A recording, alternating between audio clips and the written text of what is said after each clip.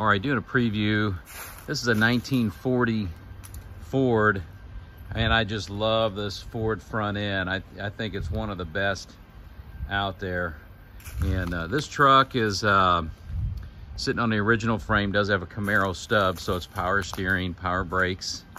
350 motor, 350 trans. It does have AC, heat, wipers, all new wiring, all good wiring. Just a really neat driver. Obviously finished in the red oxide primer. Just a good hot rod look with the wheels. Nice, comfortable interior, gauges.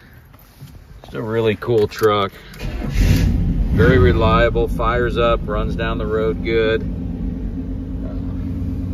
Of course, you gotta have a hula girl there, but interior's pretty nice. Windows roll up and down. A nice tonneau cover on the back. There's the bed.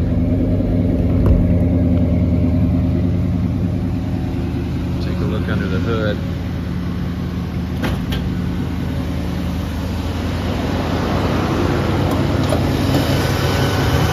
Like I said, 350 motor, 350 trans. Nice little hot rod.